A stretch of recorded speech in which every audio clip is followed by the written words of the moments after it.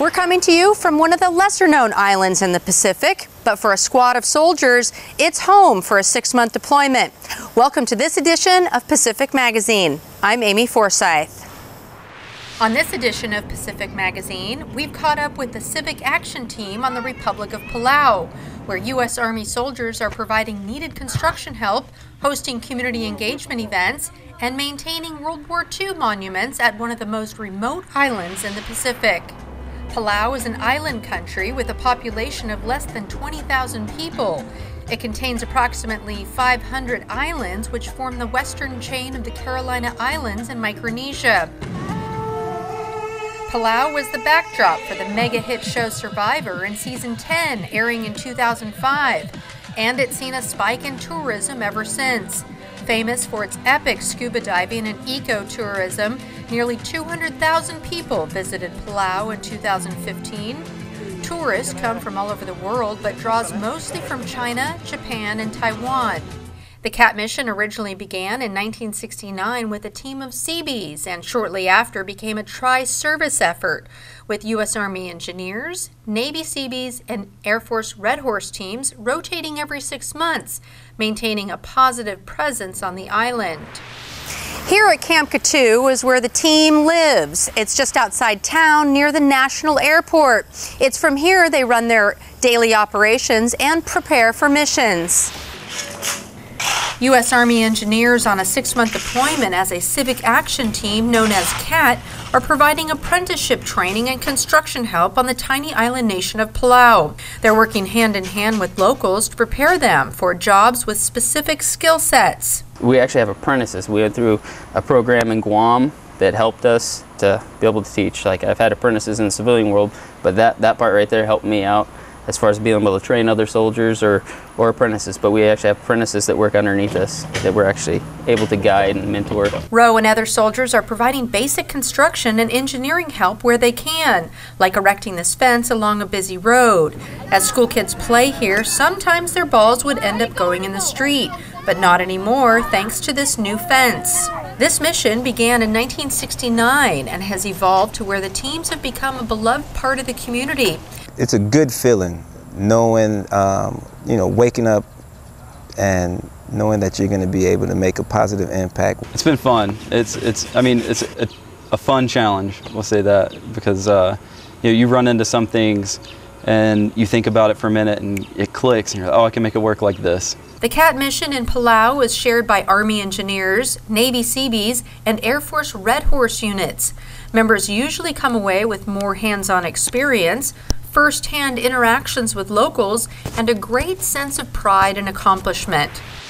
The mission here is threefold: to provide a continuous favorable military presence, assist and train local population in general engineering, and provide basic disaster relief if needed. I'm here with the officer in charge of the CAT mission Palau, First Lieutenant Brianna Davis, and she is in charge of the day-to-day operations here with her squad. So how's this experience been so far? Well, I have to say, Amy, it's been really, really rewarding. From the first week we were here, the Palauan people opened their arms to us and really made us feel at home right away. So I couldn't ask for more in a foreign country, and the team of soldiers that I was able to pick is, beyond the best. So I feel lucky to have them here with me, and I really think it's just surpassed any expectations. Great. Well, we were able to attend the health fair that you implemented in this particular program, the first of its kind. You had a great turnout too. Yeah, that's right. So one of our key tasks here is the medical outreach program. So we sort of combined that with our community outreach and turned it into this health fair idea. So the local clinics and entities here came to the health fair, set up different screening booths, and our doc helped. So they screened for things like high blood pressure, high cholesterol, diabetes, some of the main diseases that plague Palau right now. Members of the Civic Action Team also hosted booths about nutrition and workout advice, and to educate people and let them know what they can do to really change things. Soldiers based at Schofield Barracks in Hawaii are on deployment to a remote island in the Pacific. The Civic Action Team, known as CAT, is providing medical outreach, community support, and apprenticeship training as part of one of the Department of Defense's longest-standing missions. So the ultimate goal of our medical program and our community relations program here in Palau is to get people active. Davis and her team of soldiers from the 84th Engineer Battalion are on a 6-month rotation to further a positive U.S. presence on the island nation of Palau. Today, they're hosting a community health fair at the local college in the capital city of Koror. This was something that we kind of dreamt up with the idea that we could really bring the accessibility to Koror, to the people, and make it an event that people remember and spur some change. We had a big turnout for this health fair, and I know a lot of people are still requesting for it, and hopefully we can have more of that for the community. The CAT mission was started in 1969 and has had some kind of ongoing presence over the last 45 years. Staff Sergeant Bankhead is on his second rotation and has seen some locals get more involved in sports and fitness since his last rotation a year ago. There's a lot more people, on camp at the gym, at the marathons, at these health events, at our workout sessions. So it's improving the people as a whole, and we get to grab the youth while they're young and teach them these positive traits. So this location, it's a community asset that we are utilizing to bring people together and give them the tools they need to stay fit and healthy. The soldiers are on Palau conducting other medical outreach and community relations projects until a Navy CB unit rotates in to replace them in February. Lieutenant Davis meets regularly with civic leaders to best determine local needs and how the CAT mission can help communities on Palau. Team members are encouraged to get involved in community events like hosting a weekly radio show by playing their favorite music and talking about CAT community engagements. Lieutenant Davis also volunteers by teaching kids how to swim at the public pool.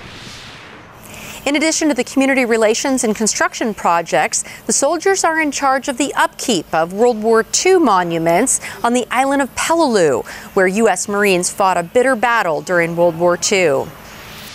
The Civic Action Team from Palau makes the hour-long boat ride over crystal clear blue waters and shallow channels to the tiny island of Peleliu to maintain several U.S. and Japanese World War II monuments at the sites where Marines and soldiers died in 1944. The team is responsible for cutting the brush and basic upkeep of the markers.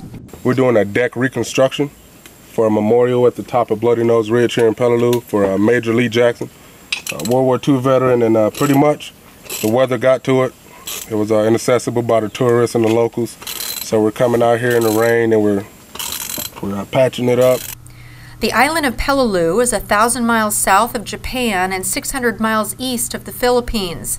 The Battle of Peleliu resulted in the highest casualty rate of any amphibious assault in American history. Of the nearly 30,000 U.S. Marines and infantry troops involved in the 3-month battle, 3,000 were killed and 10,000 were wounded. Nearly 10,000 Japanese soldiers were killed, and they lost possession of the island that was a target for the strategic airfield. Today, it's home to about 400 permanent residents and draws scuba divers from around the world. The monuments and battle relics draw thousands of Japanese visitors every year, so it's an important contribution by the CAT mission. It's also important for the tourism economy to maintain those public areas, explains a Peleliu government official. The CAT team, not only do they come and help maintain, but they educate and they show American generosity, if you ask me. The soldiers are on a 6-month deployment and home-based on the island nation of Palau. The CAT mission continues after nearly 45 years as one of the Department of Defense's longest-running programs in the Pacific. Lieutenant Davis and her team will be here through the holidays and report back to Schofield Barracks in February. Thanks for watching this edition of Pacific Magazine. Reporting from Camp Katu in the Republic of Palau, I'm Amy Forsythe.